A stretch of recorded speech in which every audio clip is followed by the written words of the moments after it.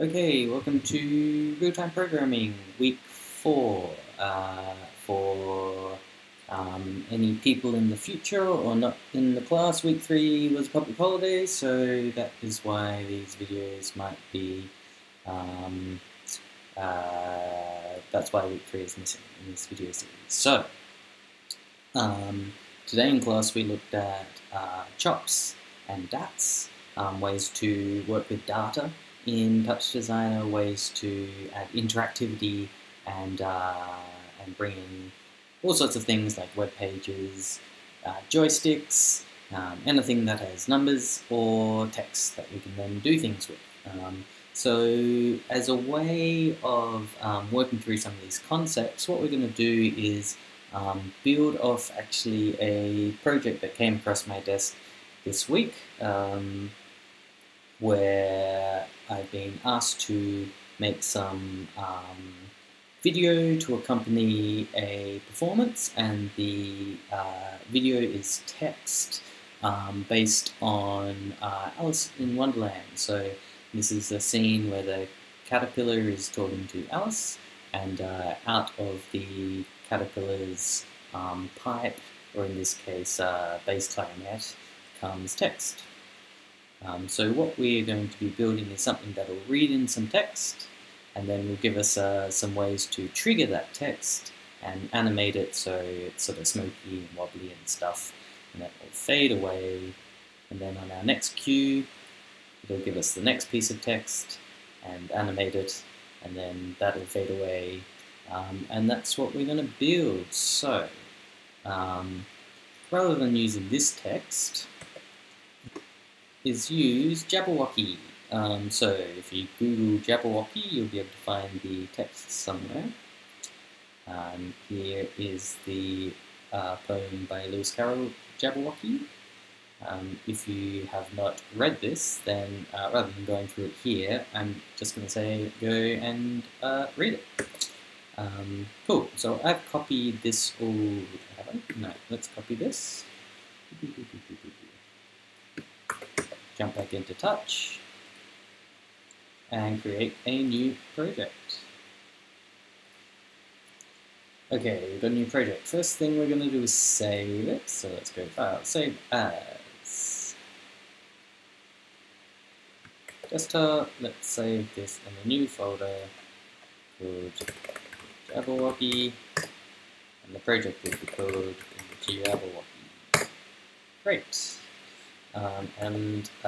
First thing we're going to do is get our content into Touch. Now, in this case, we're just copying this text. So I've selected it, copied it, and we're going to paste it straight into a DAT. But remember that this content could be coming from anywhere. You could be, say, scraping a Twitter feed, or a web page, pulling in an RSS feed, reading SMS, OSC messages from another system, absolutely anything. In this case, we're just pasting something from the internet. So I'm going to go to DAT, add a text to DAT. I'm going to set it to active and paste my content. Great. Now, there are a couple of formatting things just because of the way Touch deals with text, so it hasn't recognized some of these characters, but we'll fix that later. We won't worry about that right now. So we've got our text in a text field. What we want to do is break out each of these paragraphs into sort of a chunk that we can use, because what we're going to want to do is display one paragraph, and then on our cue, display the next paragraph, and then the next one, and the next one. So we want some control over this. So what we're going to do is take our text DAT, we're going to turn it into a table. So to convert a text DAT into a table, we need to use the convert DAT. So this is just taking our text and let's put it into a table. So one line per row, and you can see we've got sort of 4 lines and then a blank line, then 4 lines and a blank line. You can remove blank lines. We're going to leave them in for the moment. And you can also split at cells. So what this means is, what this is saying is it's going to split into columns anywhere there's a tab. We don't have any tabs in this as far as I can tell. For example, if we make this a comma, notice now every time, so it was brilliant comma. Now every time there was a comma, it's now split that into a cell. So depending how your data is formatted, this is a way you can sort of pass out text into a table. And the reason there was this sort of arrangement here with a slash and then, or a backslash and then a T, this is sort of shorthand for tab. This slash here is called an escape character. So sometimes you might want to specify like a /, for example, or some other character. And if you didn't use this escape character, things could get confused down the line. So this is a convention that pops up in a lot of programming languages. I believe you can go /space, and now it is splitting into cells everywhere there's a space. So this way you can break your cells into words if you wanted to do that. So notice this is /space. You might be able to do it with just space. Yeah, you can just put a space in there and it does it as well. We don't want to do that at all. This is good. This is how we want it. Okay. We want to break this into sort of chunks of 4 rows. So we're going to use the select dat to do that. Make a select dat. Cool. The select dat will let us select rows, select columns. I think if it's disconnected, you can also specify a dat. So this is a way that you can pull a dat from one place in your network to another place in your network. In this case, we're just going to wire it in, and we want to select a group of rows. So let's say select rows by index, and by default, what it's doing is it's selecting row 0 to 33. Now, row 33 is the last row in our table, and there's a little bit of Python in here by default. This little bit of code here is resolving down to being the last row in the dat. So if you had a different size dat, this number would always be the number of rows in your dat. We're going to be a little bit tricky here. So what I actually want to do is start from 0 and then go to 3, and then I want to be able to offset that amount. So I want to say I want rows 0 to 3, and then I want rows 5 to 8, and then I want rows 10 to 13. And the way I'm going to do this is I'm going to use my start row index as my automatable parameter, and I'm going to make it so my end row index is always 4 rows below my start row index. So this is how I'm going to do it. I'm going to right click on my start row index and say copy parameter. And now I'm going to right click on my end row index and say paste reference. Now what this has done is it's put in the Python that points to this parameter. So you'll notice as I move my start row index, it moves my end row index, and what that means is we're selecting one single line out of this at a time, which is the start, but not what we want. We want to select 4 lines. So I'm going to go to my end row index and pop this out, and I'm going to just change this number by adding 3. So taking the Python that it's given me, and then I've said +3. And now you'll notice if my start row index is 0, 0 plus 3, my end row is 3. And as my start row index goes up, so does my end row index. So now I'm going through this 4 lines at a time. And we can jump through paragraphs by specifying the start row that we want to go to. So here we're going 0, then the next one we want is 5, and then the next one we want is 10. So we've got 0, and we've got 5. Notice that's our next paragraph. Next one is 10. There's our next paragraph. So this way we can select those paragraphs. Great. That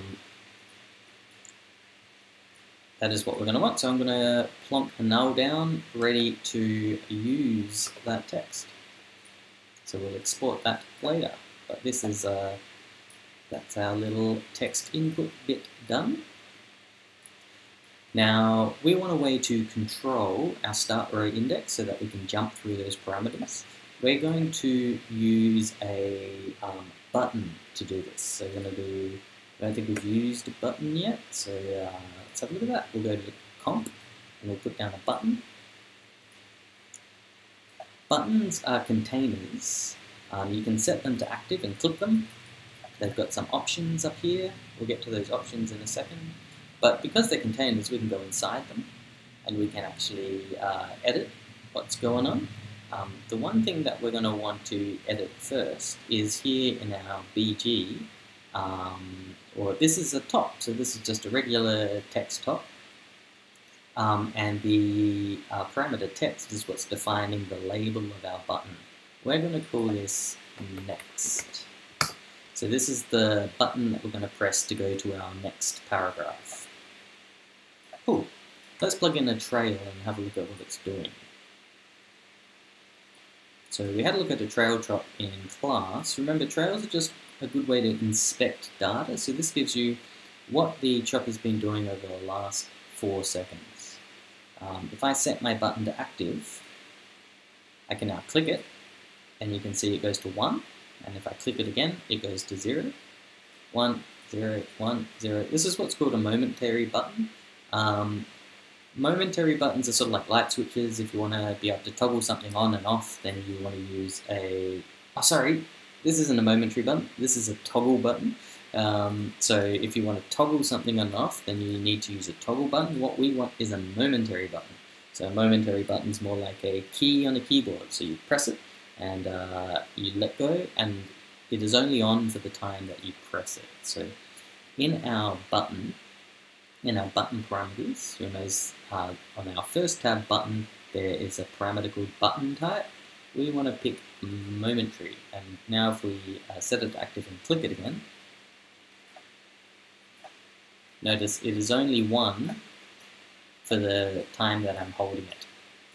Click, click, click, and it always returns to 0, which is what we want. So we're going to use that as our input to move, oops, there we go, to move between paragraphs.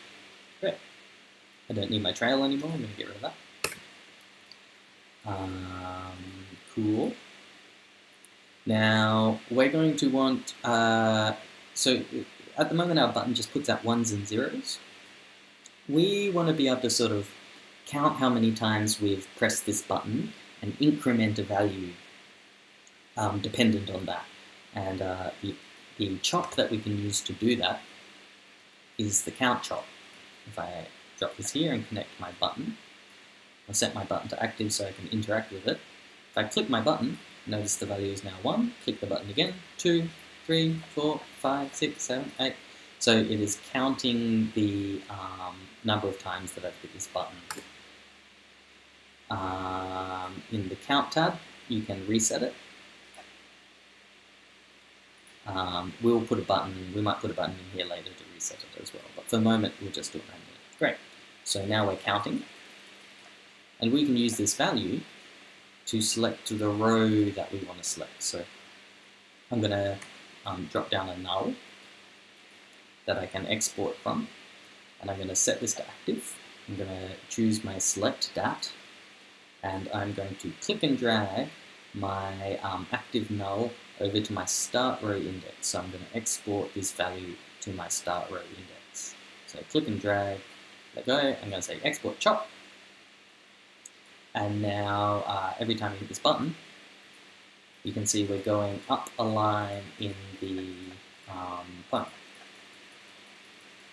Cool. That is fine. Let's just reset our count. That's fine, but we don't want to go up 1 line every time. We want to go up 5 lines, right? If we have a look at our poem in here and our convert, you can see first we want 0, then we want 5, then we want 10, so we want to go up 5 every time. The way we can do that is with a math chop, the ever useful math chop. So I'm going to insert a math chop after my count.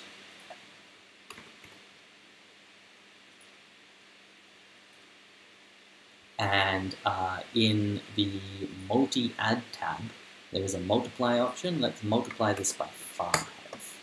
So now when my count is 5, when my count is 0, 0 times 5 is 0. And if we click this, now my count is 1, and 1 times 5 is 5. So we're now selecting 5 from our DAT. If I click it again, my count is 2, and 2 times 5 is 10, so now we're selecting row 10. So we got it. If we click this, you can see we're jumping through paragraphs, which is exactly what we want. Great. Let's reset.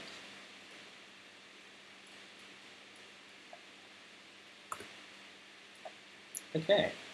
Now we're going to be clicking through this quite a bit, so I'm going to add a reset button by copying this button. So I've selected my button, I've gone Control-C, Control-V, and this second inlet on our count chop is a reset. So I'm going to plug this in here. I'm going to set both my buttons to active. You can do that simply by box selecting and then clicking active, and they'll both go active. And you can see I can go next, next, next, next, next, next, and count up. Then if I hit this new button, it resets back to 0, which is great. It is a little bit confusing though, because they both say next, so let's go into button 2 and rename this to start. Come back out, now we've got a start button and a next button.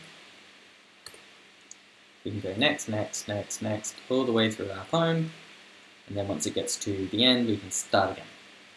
Okay. Okay, so we've got the beginnings of our interaction, and we've got our data into our project. Now we want to start the aesthetic side of it, and making this look like something other than a table of data. So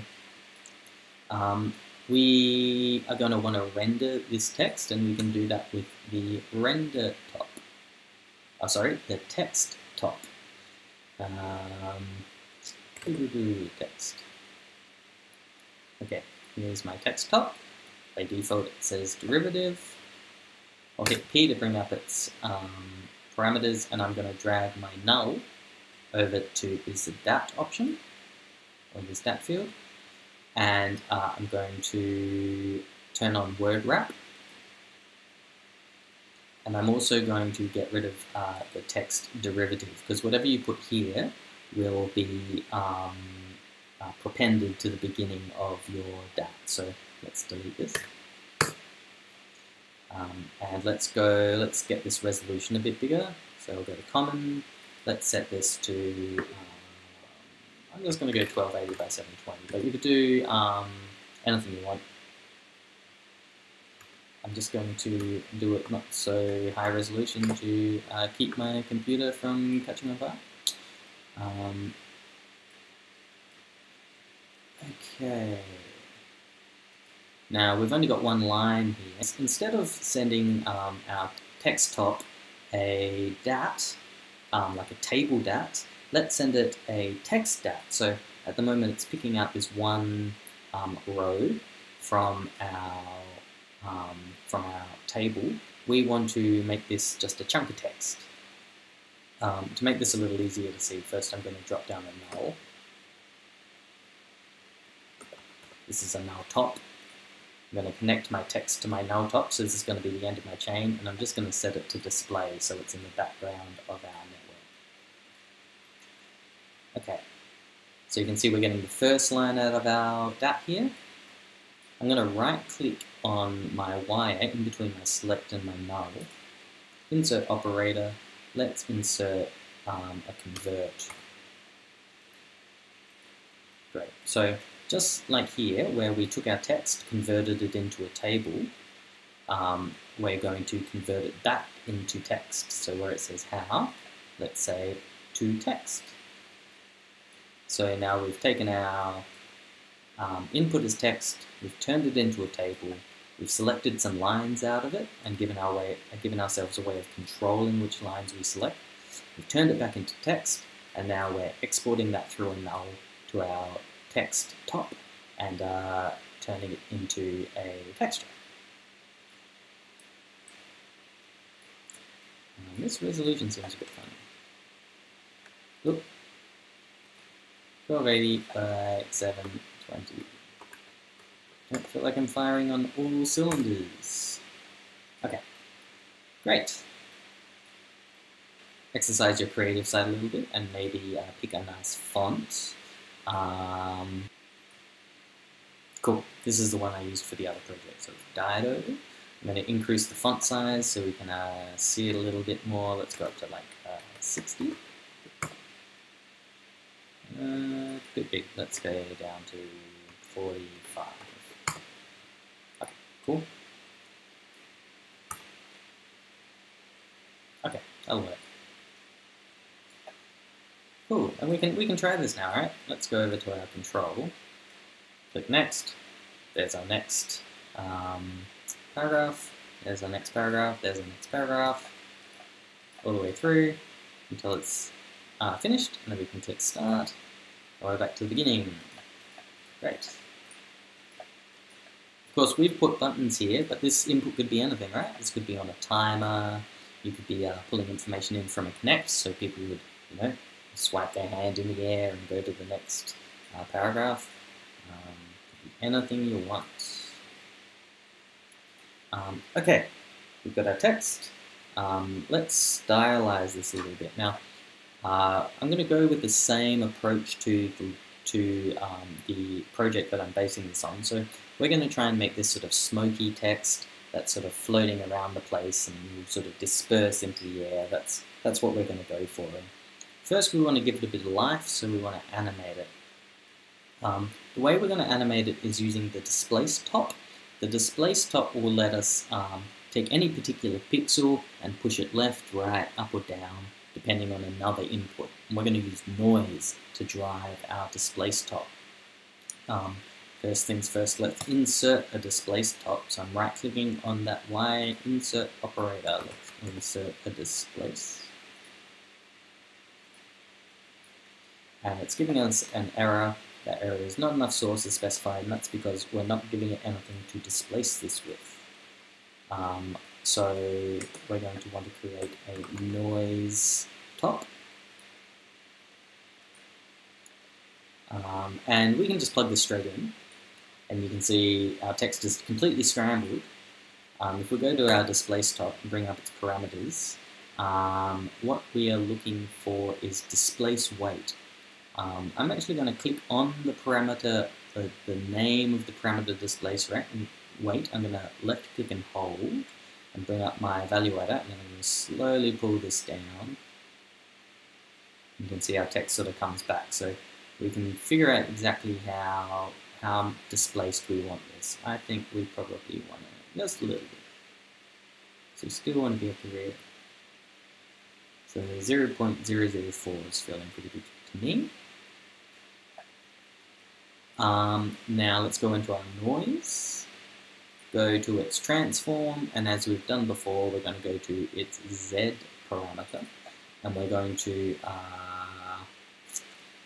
use our magic Python, which is abstime .seconds, and we've got wiggly text, which is great, but it's a bit fast, so let's pop this parameter out and slow this down. So I'm going to multiply by like 0.1. Okay, that's feeling better. Now we want to start making it feel a bit smoky. Now this is going to be a two-step process. We're going to use noise again, but I also want to blur this text. So the first thing I'm going to do is go insert operator and put in a blur after the displace.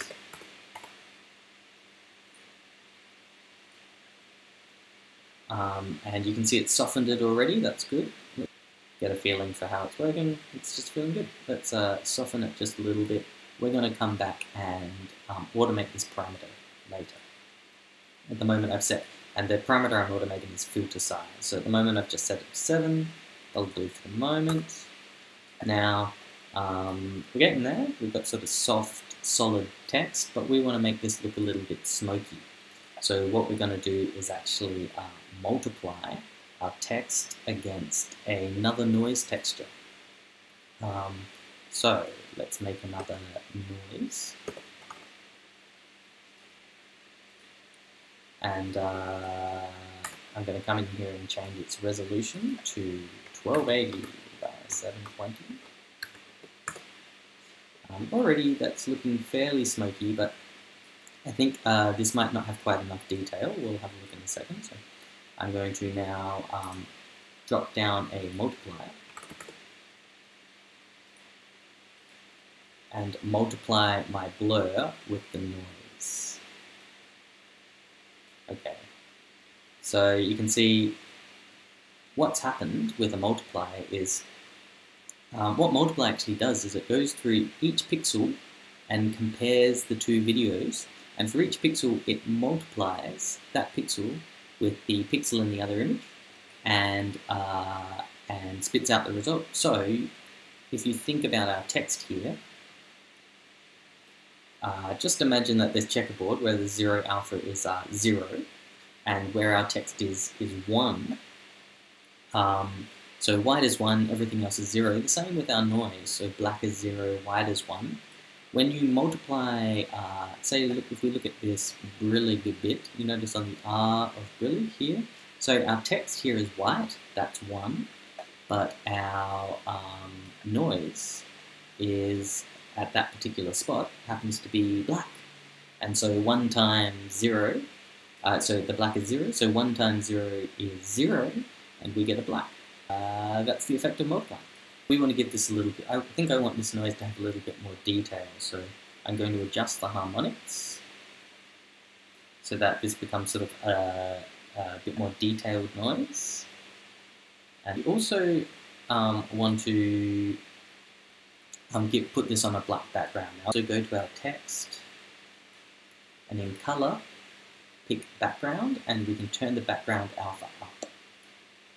So now our background text is black. You notice it's looking a little bit funny, and that's, I think, because we've got this moving text, but with this still texture slapped on the top of it. So let's animate this noise as well. And we want this to start to look a little bit more like smoke. Smoke tends to rise, so we're going to transform it like we did before, but we're going to transform it both in Y and Z. So I'm going to start with Y. Same trick as before, abs time dot seconds. And I'm going to have a guess here and say times by 0.1. Okay.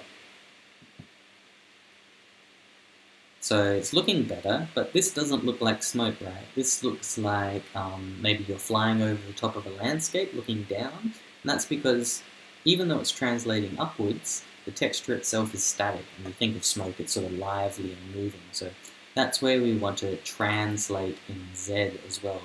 So I'm going to use the same trick. That's not bad, but it doesn't really look like it's floating in a cloud of smoke, right? We need to give this some smoke around the text to sell this a little bit more. So we're going to do the same trick as we did before. We're going to make another noise. Set its resolution. Oops.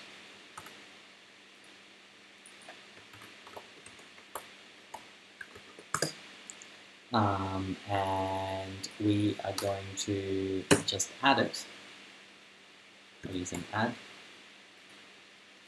to the end of our current channel.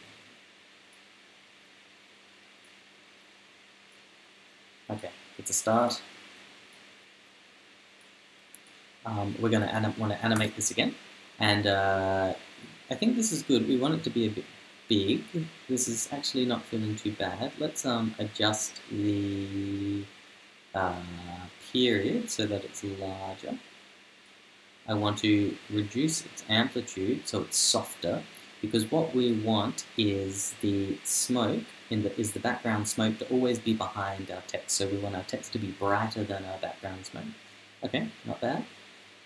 Transform. Let's do the same thing here. So we're going to say in our transform Z, we're going to say abs time dot seconds, and we're going to times by 0.1. Cool, and we want our smoke to rise as well, so we're going to say abs time dot seconds multiplied by 0.05. Okay, not bad. So it's smoky-ish, but these hard edges are a bit of a problem. We want this to be sort of presented on a dark background. So what we're going to do is create a mask to mask out our background smoke and sort of contain our image and compose it really better. So we're going to first create let's use a circle for this. Let's set its resolution, common, 1280, 720. Now we can start adjusting the circle. Actually, before I start adjusting the circle, I'm going to apply the mask first. So all of the changes that we make here, we can see what sort of effect it's going to have on our output. So we're going to want to multiply our noise with this circle. So let's create a new multiplier. Hook our noise and our circle up, and then hook the output of our multiply. So the connection I want to replace is this one, right? So you can actually hover over your wire to replace it. So it's successfully masking out our smoke, because this isn't the effect we want, right? This is looking a bit too much like a moon. Maybe that's what you want. You can go in that direction if you want. In my case, I want to sort of soften the edges. I want to keep this feeling like smoke. So first I'm going to drop its Y radius down. So I'm going to click and hold my left button, bring up my evaluator, and slowly bring that down. Okay, that's not bad. And the other thing we want to do is increase its softness. Now, by default, the softness goes up to 0.2. We can click on its actual value and push it beyond what the slider gives us. And we get quite a soft result. That's looking better. I'm going to bring my Y down a little bit more. Let's try 0.18. Cool. And I might bring it in a little bit, so 0.36. Cool, not bad. Now, this is still looking a little bit sort of circly. Maybe what we can do to give this a little bit more interest is just give it a bit of a tilt.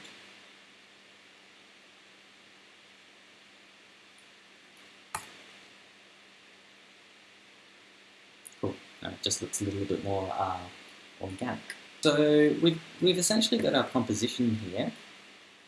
Now what we want to do is animate it. So this is where the real meat of what we covered in class is, using our chops to drive animations. In this case, we're driving animation that's created from data from our DATs. We're doing this a little bit already, right, with our next and our start. But we want this to be sort of more dynamic and moving.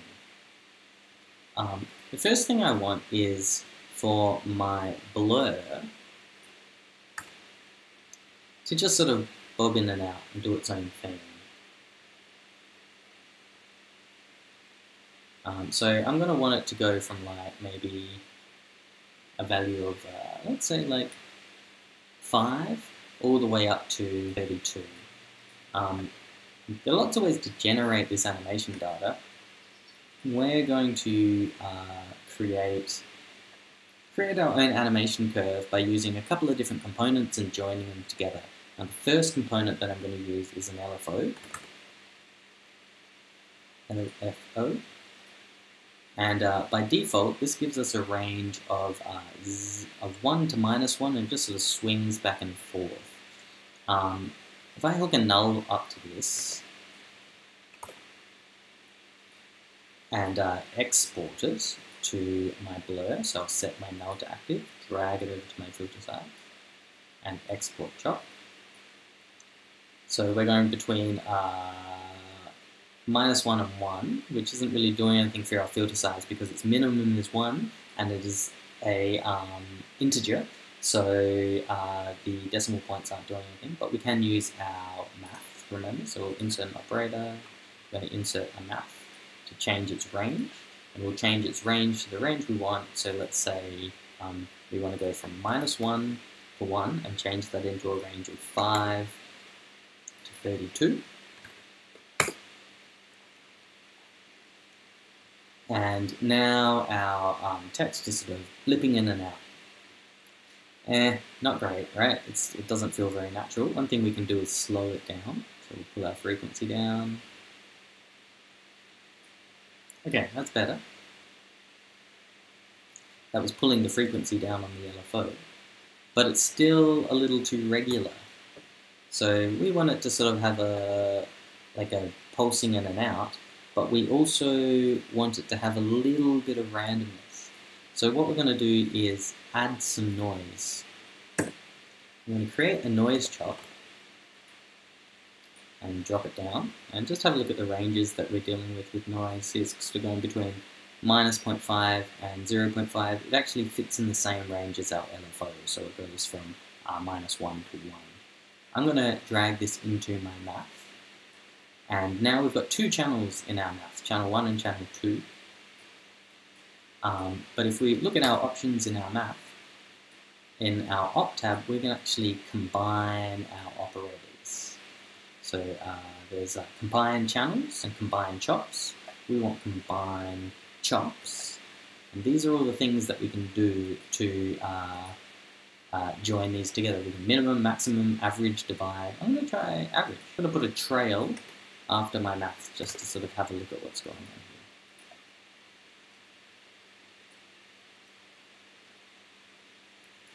Okay, so you can see we're still going up and then down and then up and then down, but it's a little bit wobbly now, which is good.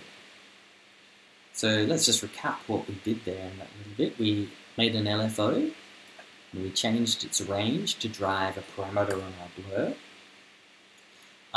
And then in order to keep that from looking too sterile and predictable, we added some noise by creating a noise operator and then using a math to join those two operators together by multiplying their values together. And then we get this output here, which is, sort of goes up and down, but it does so noisily. And I'm done with this trail. I'm going to delete that for the moment. Great. Save. Okay.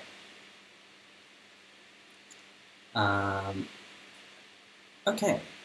We've got our animation. It's not looking too bad. There are definitely tweaks that we can do, but we're getting pretty close. What we want to be able to do now is use this same data source that we're using to pick our text to also drive our animation. What I'd like to happen is for the smoke to appear, then the text to appear, and then the smoke to disappear and the text to disappear afterwards. So I want the text to sort of lag behind the smoke a little bit. We'll start by animating the smoke. What we really want is every time we hit this button, we want a value that slowly rises and then holds there for a little bit and fades away. Now, the way to get a value like that, that sort of fades in, holds, and then fades away, is by using, if you're familiar with audio synthesis at all, there's a thing called an ADSR, an attack, sustain, decay, and release, or an envelope. Now, the object to get that sort of thing to work in touch is a, oh God, what is it? Trigger. Trigger.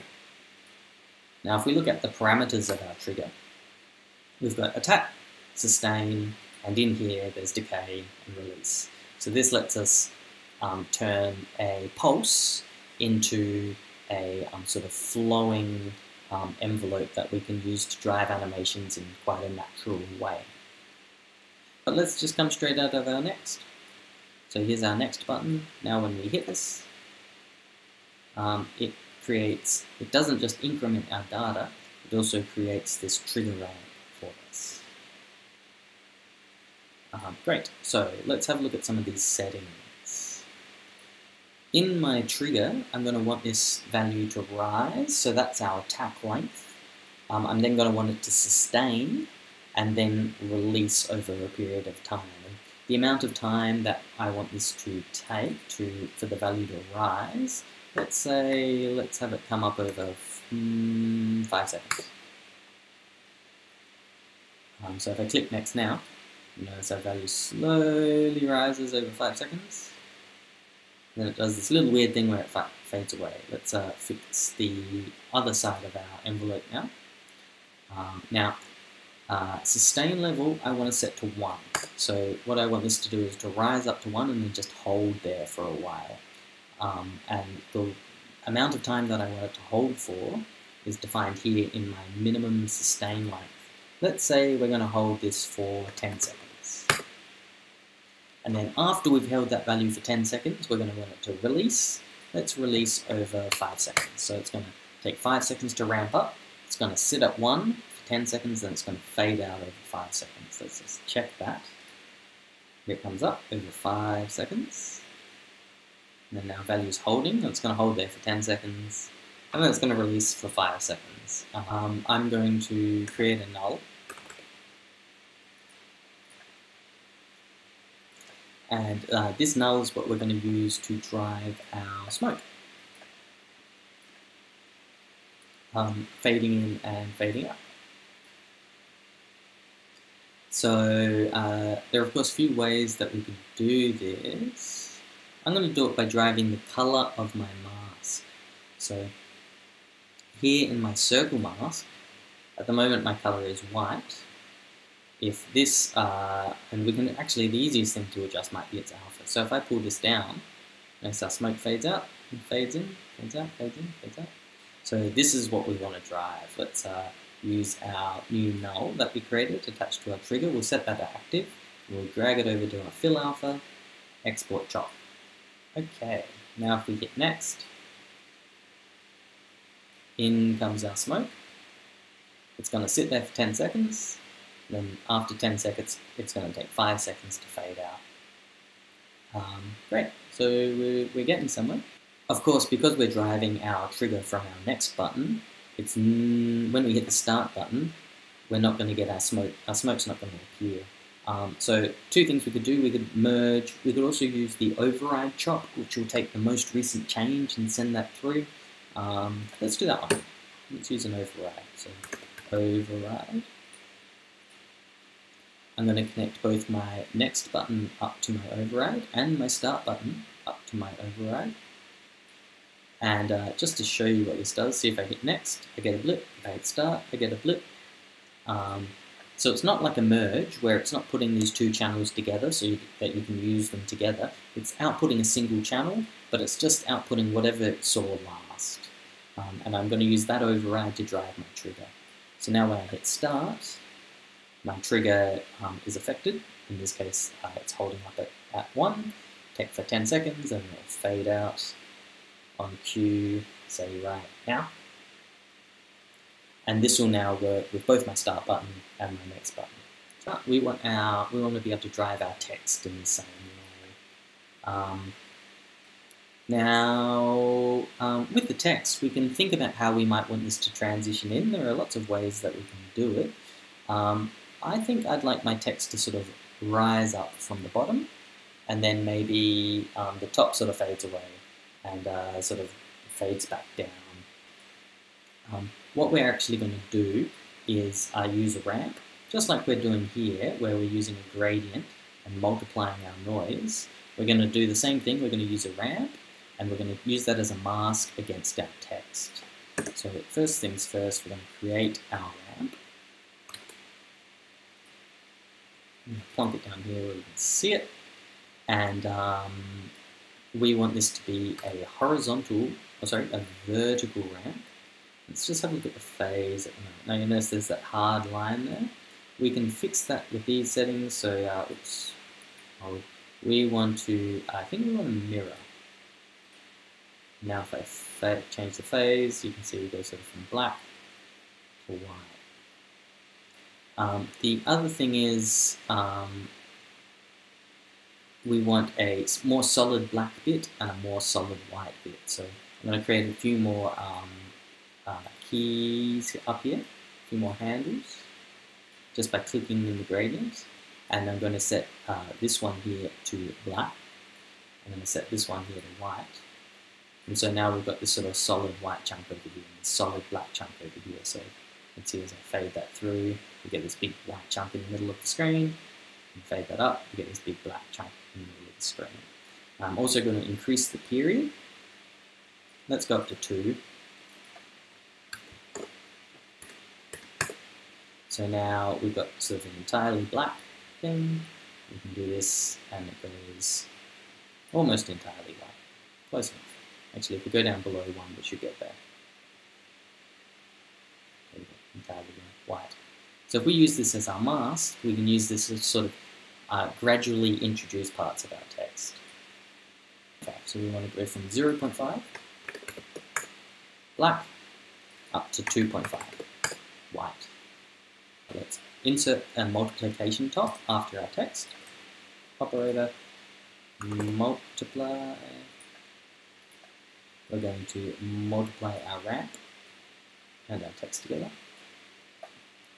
And we need to make sure that our fixed layer input is 1 so that our resolution remains correct. Now if we have a look at what that does, if we go to our ramp parameters, notice there's black down here and white up the top.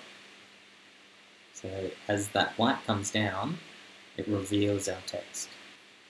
Now the actual animation source that we're going to use is our trigger, just the same trigger that we're using to drive our smoke. What we can do is use the lag operator after our trigger to have sort of a delayed response. So let's create a lag. Plug this in here. If I hit next, we've got our ramp coming up here, our trigger, but this value here is actually a little bit behind it.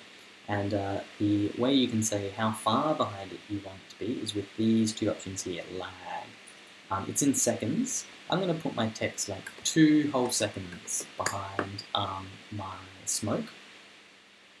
The reason there's 2 values is because you can change how slowly the value rises and how slowly it falls, so you can control them separately.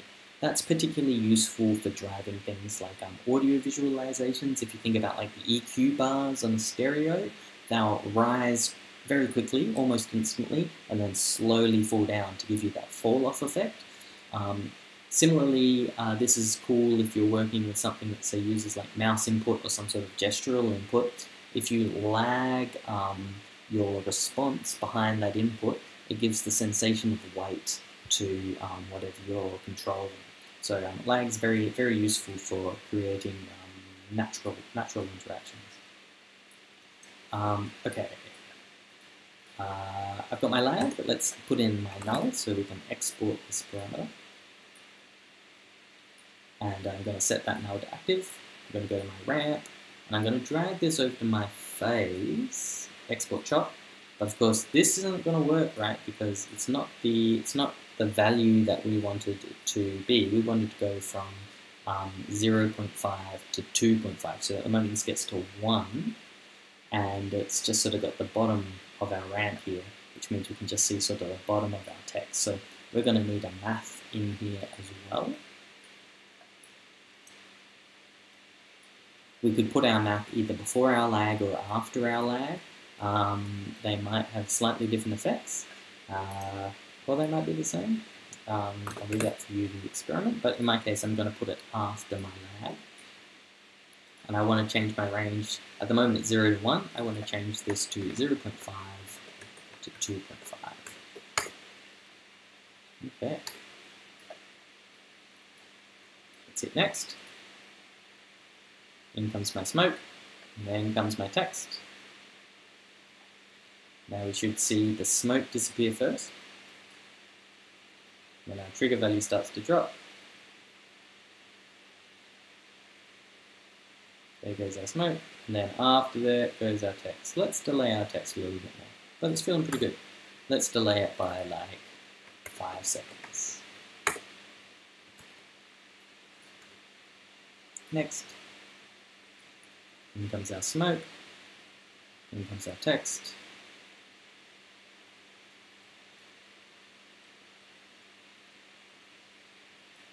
See our lag still increasing, very slowly.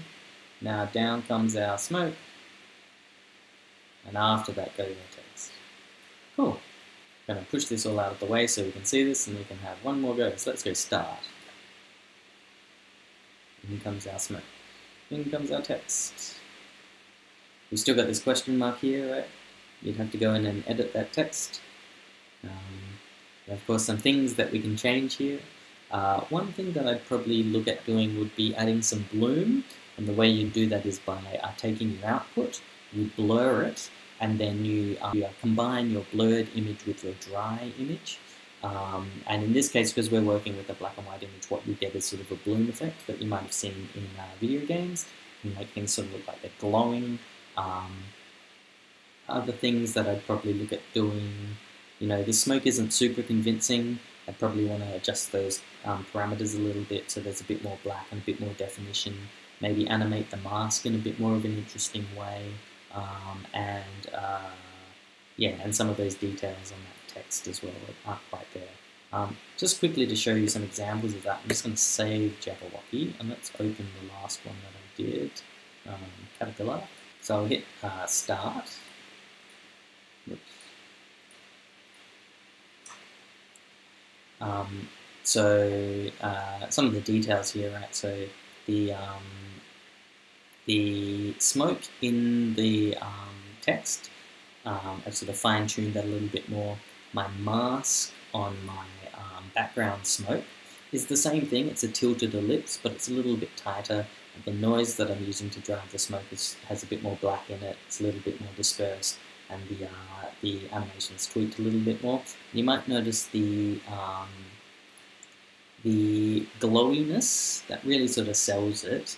That's this bloom effect. So I'll come over to the end of my chain.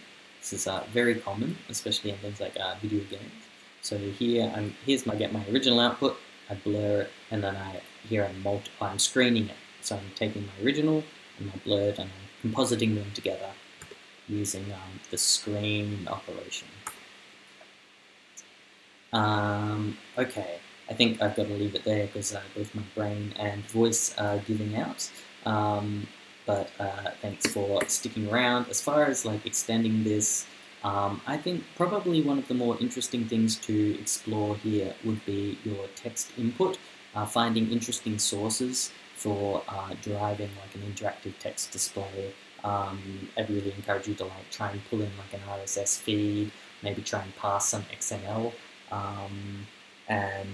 Of course, we looked at using OSC in class, so you could also try reading in OSC messages and then displaying them in the same way, and maybe recognizing when you see a new message. So you get a new OSC message, you could then trigger your animation to show your new OSC message, then fade out and be prepared for the next OSC message. So you don't need to be clicking buttons. It's sort of this, automatic message receiving thing. Other than that, maybe you could go and have a cup of tea with lemon and honey, and that would probably be good for your throat, but I think I'm just saying what I want to do. So I'll leave it there, and I'll see you either in class or on the internet.